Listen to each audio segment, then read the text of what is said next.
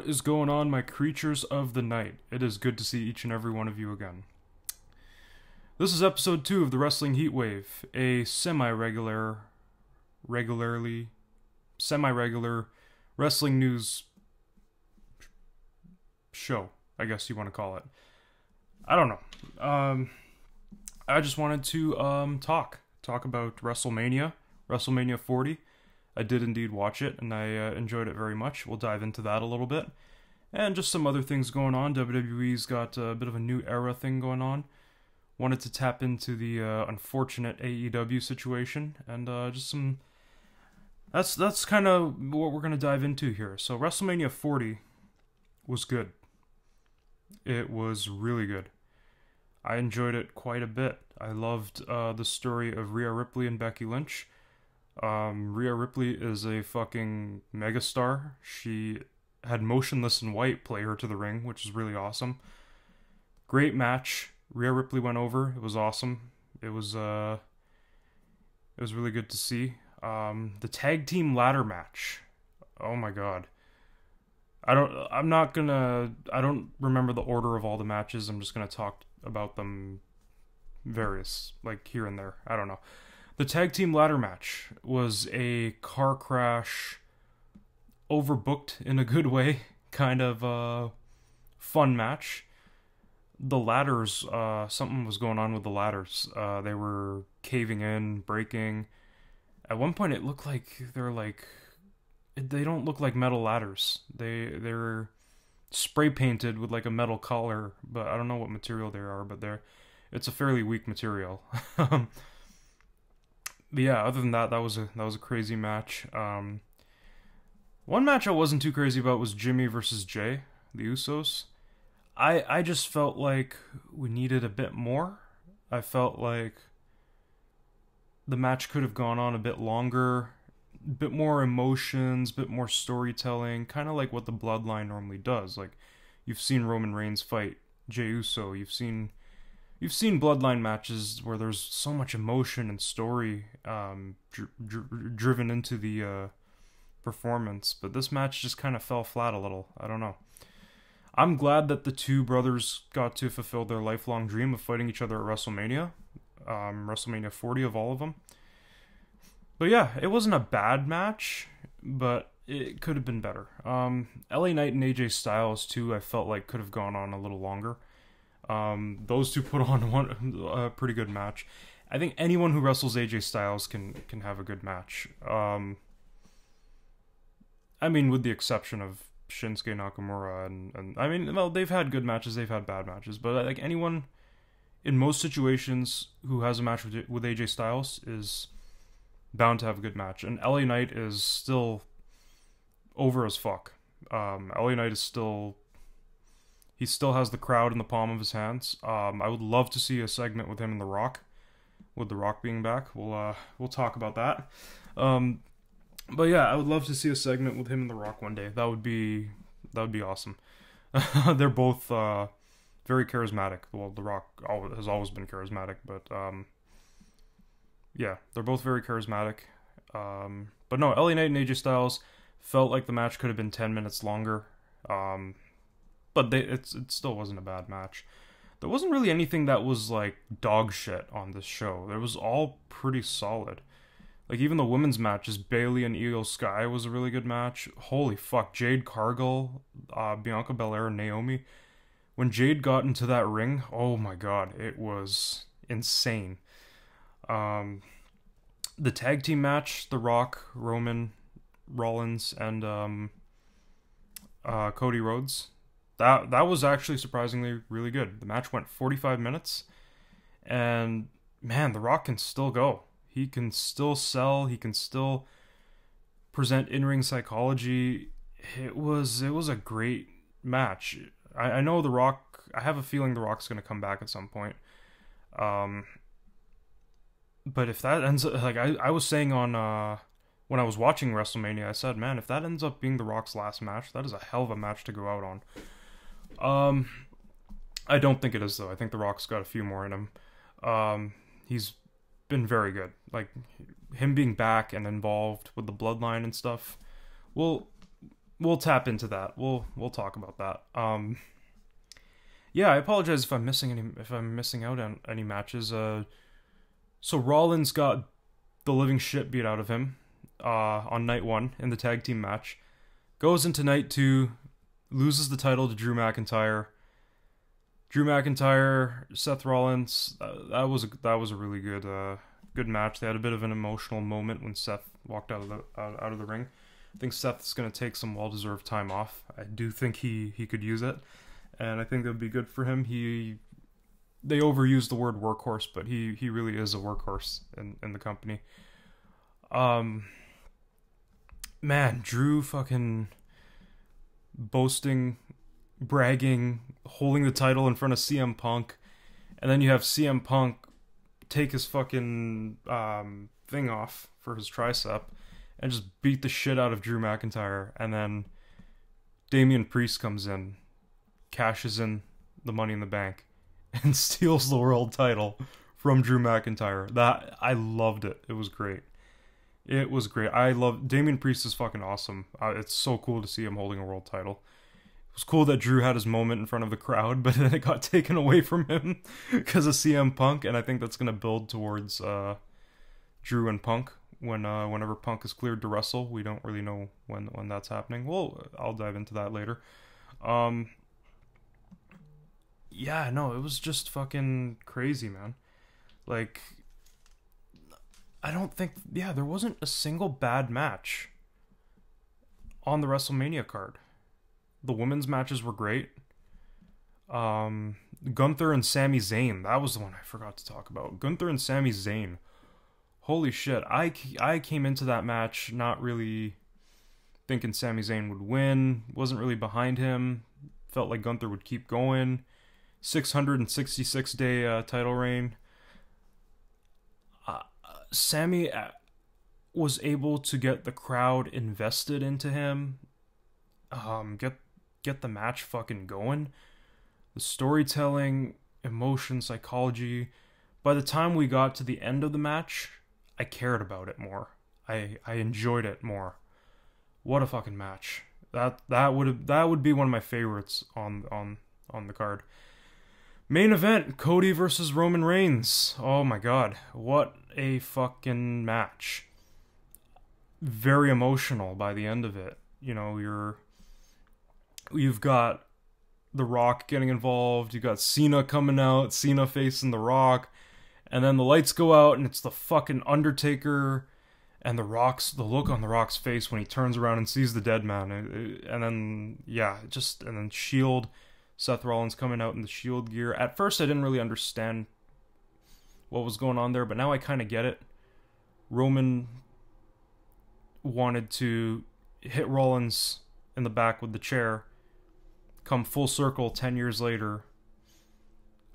People often forget that there's a story here with Roman and Seth as well. It's not just Roman and Cody, or The Rock and Cody, or The Rock and Roman. Roman and Seth go way back. So it was cool to see that kind of come into play. Seth saying he'll be Cody's Shield, and then him coming out in the Shield gear. I thought for a second Jon Moxley was going to come out. I think a lot of people did. But, what a fucking match. And by the end of it, Cody beating Roman. We went from, man, Roman needs to lose the title, man, like, to, holy fuck, thank you, Roman. Like, you had one hell of a title reign. He did. He had a historic title reign. Didn't wrestle a lot, but, man, when you look back, like, it's been, almost 4 years now he had that title. 3.5 years. And Cody winning, and then all the boys coming out and holding him up, Triple H coming out, giving him a hug, Bruce Pritchard coming out. The show ended with the commentators, very emotional, saying, pro wrestling is back, pro wrestling is beautiful. And that, like, I teared up when, like, by the end of that. It was absolutely beautiful. It really, like, WrestleMania 40 was amazing. It really seems like WWE has kind of entered a new era. And I know they've been pushing that, like, marketing-wise. They've been big on that. They've been saying we're in a new era, new era, new era. They always do that. if you go back to the new generation era in the mid 90s, oh, Vince like, oh, it's the new generation. WWF Attitude. I grew up during that time, and you know how many fucking commercials, oh, WWF Attitude, get it. Ruthless Aggression, not as much. PG era, not as much. But, when they are in a new era, they really promote it that way. But I honestly think WWE has been in this new era for a while now. I think summer of 2022, when the Vince allegations, and it sucks that this was, in my opinion, what stemmed all of this, but the Vince allegations, when the hush money thing started and all of that, that's when I feel like when Triple H first had control of creative, and then I think it was SummerSlam 2022 where he started to book. It was Triple H doing creative, Stephanie was CEO, Nick Khan. I don't know what goes on like in the corporate world, but yeah, I feel like since then we've kind of been in this new era.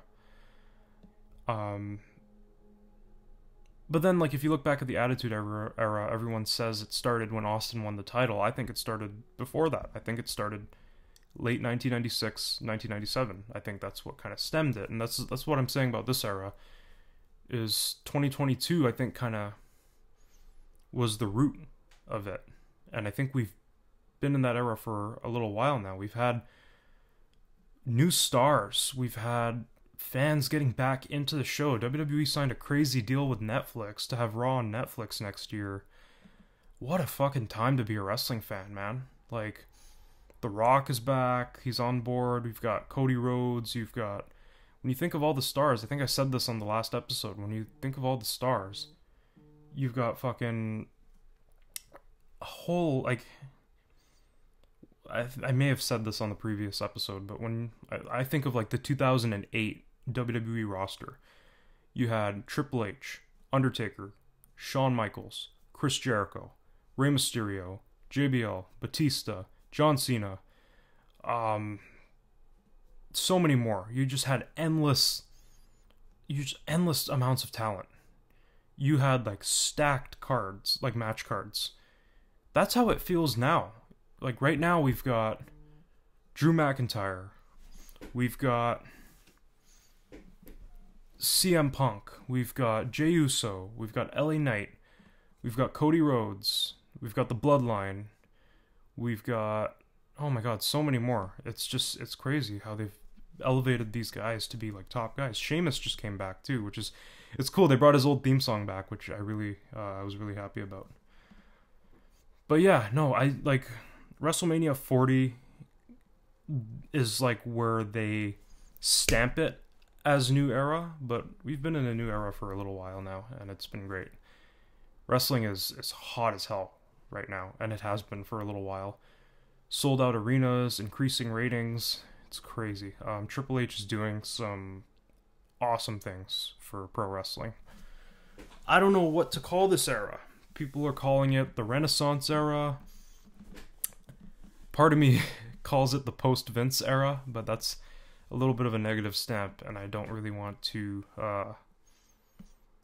stick to that. But it kind of is the post-Vince McMahon era.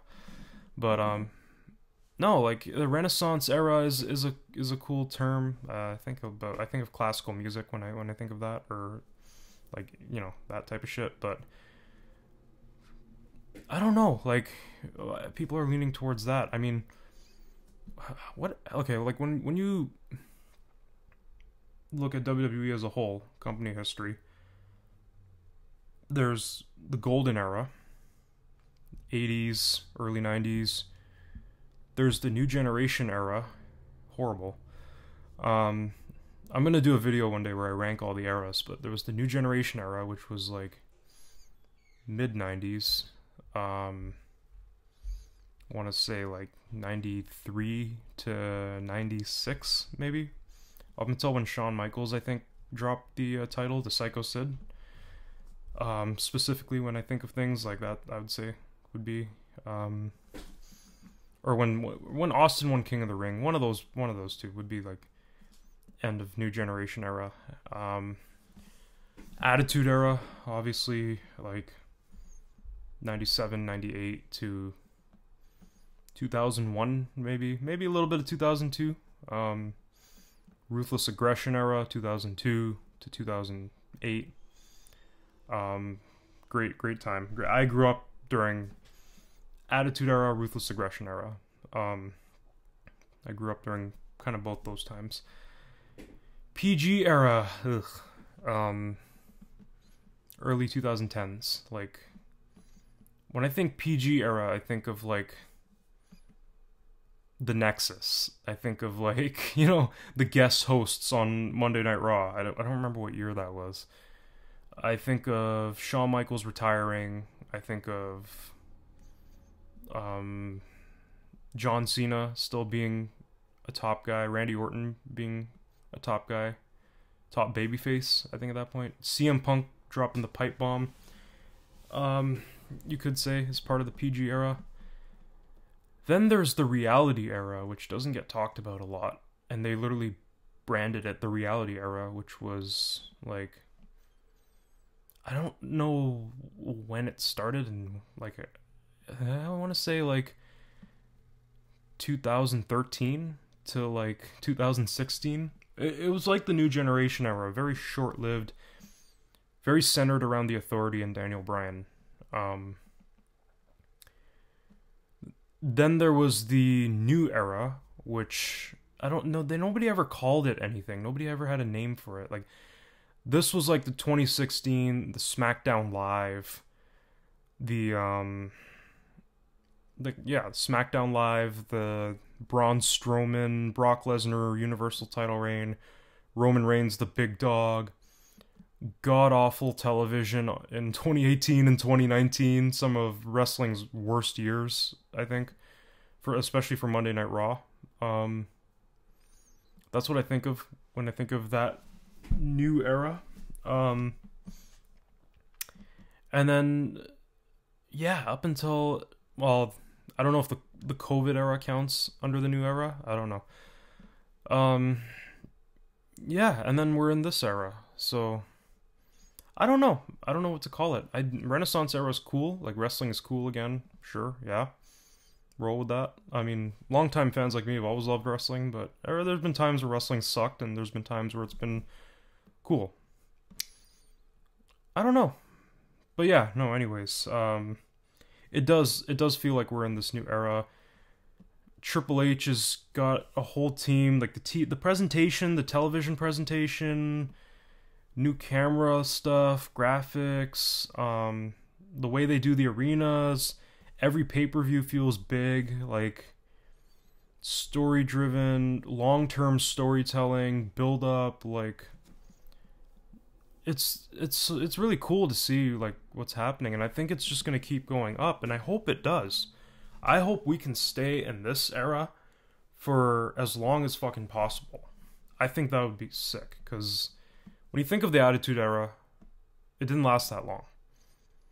When you think of the Ruthless Aggression Era, it lasted very long, you know?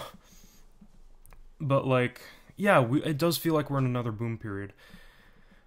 Going to Monday Night Raw, like, past couple Raws after WrestleMania and SmackDown after WrestleMania have been good. It's kept you interested. I find sometimes post-WrestleMania, I would kind of, like, fall off a bit, you know? Kind of lose that interest. Not so much lose interest, but, like, you know what I mean.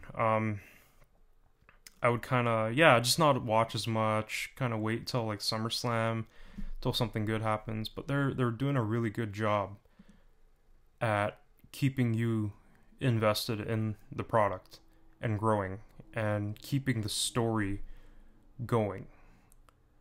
I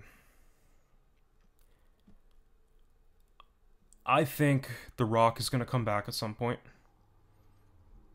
I think there at some point, maybe SummerSlam, they're going to do The Rock versus Cody Rhodes for the Universal title. That one-on-one match. And then I think with what's going on with the Bloodline, Tama Tonga just debuted, and they turned on Jimmy Uso. I think they're kind of stemming, or they're not, I don't even know if stemming's a word. I think they're kind of planting the seeds for a bloodline civil war. I think we got the Rock's bloodline faction against a returning babyface Roman Reigns bloodline faction. I think that would be pretty cool. And I think with Tama Tonga showing up, with them turning on on Jimmy Uso, I think at some point the Usos are going to get back together. I think when we get Rock versus Cody at SummerSlam, I think Roman's going to come back. And I think that's going to plant the seeds for Roman and Rock Bloodline Civil War. Going all the way to next year's WrestleMania, we finally get the fucking Roman versus Rock match. And this time, people are actually going to want to see it. That's what I'm thinking. I'm thinking long-term storytelling here. Year worth of build-up, but you're interested the whole way. And I think Cody's going to move on to something else. That being said, we'll see where it goes when it comes to the Bloodline story. It sucks. I watched Raw last night, and it sucks that Rhea Ripley's injured. It really sucks. She had a long title reign. It was about a year, I believe. I wanted to see her keep going. I really did. It really fucking sucks when a wrestler gets injured and they have to give up their title. They don't get that proper storybook ending to their title reign. It's all kinds of suck. There's nothing else really you can say about it. I hope she recovers, and I hope I hope she does well. They still got stuff going on with the Judgment Day though. Damian Priest having the world title is pretty cool. I kind of want to see where that goes. Jey Uso versus Damian Priest for the World Heavyweight Champion. That's going to be pretty cool. I think Drew's going to somehow get back involved and maybe even win the title back when they go to Scotland. That would be sick. I don't know. You don't have a lot of short title reigns in Triple H's era, you know? So, we'll see. We'll see what happens there. CM Punk, like I said earlier, I think, you know, maybe in the next few months he'll be cleared to wrestle again, and I'm thinking we obviously got to do Punk and Drew McIntyre, but I'm thinking during that feud maybe Seth Rollins comes back, and we get the Rollins and Punk feud after that we've been wanting to see. I'm thinking maybe next year's WrestleMania, Rollins versus Punk, or maybe even at SummerSlam. All depends on when Punk is cleared to wrestle. Rollins versus Punk, either SummerSlam or WrestleMania. If it's okay, let's just say it's at WrestleMania. Rollins versus Punk, main event, night 1 WrestleMania. Punk finally gets the fucking main event. And night 2, Roman versus Rock. I don't know what Cody's going to be doing by that point. Don't know who's going to win the Royal Rumble. There's so many top guys in the company now. Maybe LA Knight. LA Knight, I think he has potential of being like a you know, The Rock, Stone Cold Steve Austin level star. I do. He's doing the Slim Jim commercials. He's fucking charismatic as fuck. Maybe do him versus Cody next year. But we'll see where it all goes. But now, speaking of CM Punk, oh man. I'm not an AEW fan. I was an AEW fan when they first started.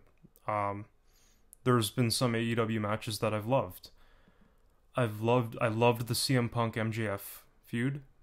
I loved the Jericho and MJF feud with the Inner Circle. That was like during COVID, I think it was that feud. I loved Kenny Omega and Hangman Adam Page versus the Young Bucks. at the first, I think it was AEW Revolution, the one where Moxley won the title off Jericho. That was a good match. Pac versus who was it?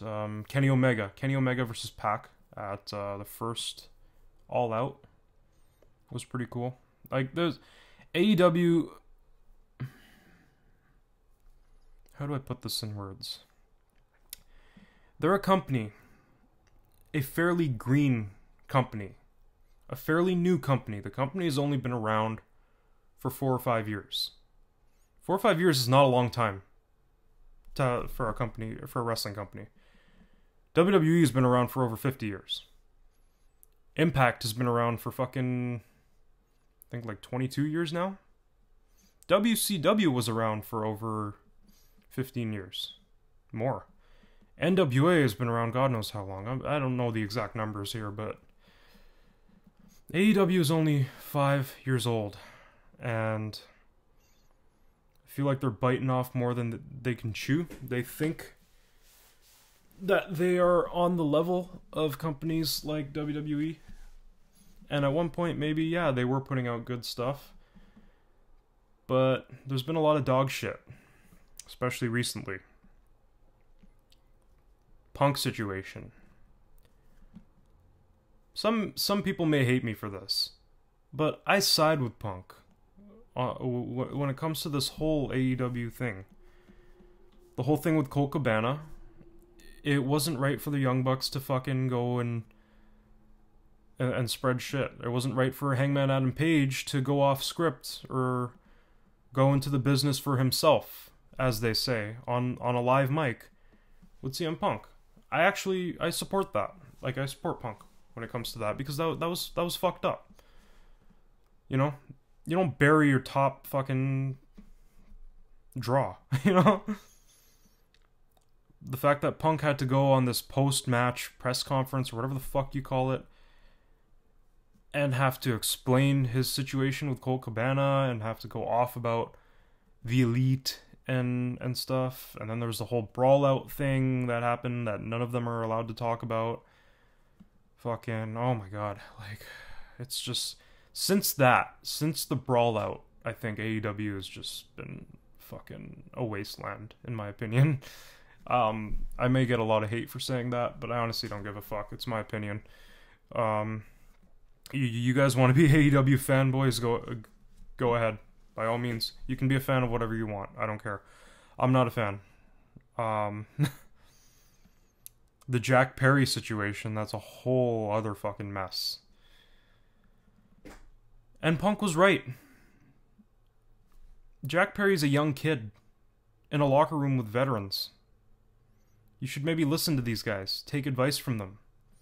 These young fucking guys in AEW think they know everything about the wrestling business and think that they don't need to take advice from veterans, from guys that have been around 20, 30 years. I don't know, from what I've heard, the locker room is just full of just toxicity and young fucking naive little, I don't know. These guys wouldn't survive a pro wrestling locker room in the 90s, you know? Imagine being in a locker room with Bradshaw. Imagine Jack Perry and the Young Bucks being in a locker room with Bradshaw. I'd pay to see that. But no, Punk was right. I saw the interview that he did with Ariel Helwani. I saw the interview. I saw Punk's side of things, and I don't think Punk did anything wrong. I think Jack Perry added fuel to the fire. The fucking, real glass. Like, it's just fucking, he's being stupid. Like, he's being a young, stupid kid. You know? But I think it was very low and very desperate and incredibly immature for AEW to air the CCTV footage of the fight with CM Punk and Jack Perry. I don't think that was necessary. I think responding to something that one of your former talent said in an interview by going on national fucking television and airing footage from something that happened months ago. And not just that, the footage just shows that CM Punk was fucking right. It shows that he was fucking right. The way he described it, that's like, it literally, that's what you see on the fucking, in the fucking footage. And Punk doesn't work for the company anymore. Jack Perry doesn't work for the company anymore. So what the fuck do they gain from doing that? You got people on the show chanting CM Punk's name now. You just, like, this Tony Khan, Tony Clown I call him, fucking, he is just, oh my god, just, he needs to shut the fuck up and just be a fucking promoter. Stop fucking tweeting, stop doing this stupid shit. I don't know. I'm at a loss for words, honestly. I think it turned me off from the company to see that they aired that footage. It turned me off completely. It was a big... They should... Going... Like... Why do they care what Punk says in an interview? It's so stupid, man. The whole situation. It's so fucking stupid. Like... WWE is no saint either. Like, back in the 90s, when Hogan and Savage left, they threw shade at Hogan and Savage and those guys all the time. Like, I'm not saying WWE's perfect, but do you really think that, like, if a former WWE guy went and did an interview and talked about WWE, and let's say there was something that happened backstage and WWE had the footage of it, do you think WWE would be the type of company to air that footage on TV knowing that they can't do anything out of that? They can't create anything out of that? It's like, it goes to show you, Young Bucks, fucking Hangman, Tony Khan, they're all just immature. They should not be running a wrestling company. Tony Khan needs to fucking hire some fucking executives. Some people that actually know what the fuck they're doing. He needs to like Punk said in his interview, he didn't handle situations, so Punk had to handle them. Like, this whole situation, it was unnecessary to air that footage. That's all I'm saying. It was completely unnecessary. It turned me off from the company completely. And it isn't just like that situation, it's the fact that they have all this talent on their roster and they barely utilize half that talent. They have way too much TV time. I'm sorry, but like, unless you got separate rosters like Raw and SmackDown, who the fuck wants to go and watch AEW Dynamite and then watch AEW Rampage on Friday and then watch AEW Collision on Saturday? And you have 3 shows weekly and you're still underutilizing talent. But no, let's bring the fucking EVPs out there and fucking air fucking drama. Like, I'm kind of pissed off talking about this, but like, why? Why did they have to do that? It makes no sense. You can't build anything out of that. Punk's gone. Jack Perry's gone. And the footage just, it makes Punk look better. You had people chanting CM Punk's name after that on your show. What the fuck do you think you were going to accomplish with that? I don't know. I'm not going to get too far into that, but yeah, it just sucks, man. AEW had a lot of potential, but they're a company that's definitely bitten off more than they can chew. And it shows. It really shows. But yeah, no, other than that, like, WWE's doing great. TNA, Impact, they're doing good things. I don't watch them as much as I used to, but it's just a good time for wrestling right now. There's so much product out there. Whether you like AEW or not, it's available. You know, it's an alternative. WWE is doing the best shit that they've done in years. It's just a good time to be a wrestling fan. But yeah, no, I talked about a lot on this episode, and yeah, it's been a couple weeks since I made the last video. I think maybe 3 or 4 weeks.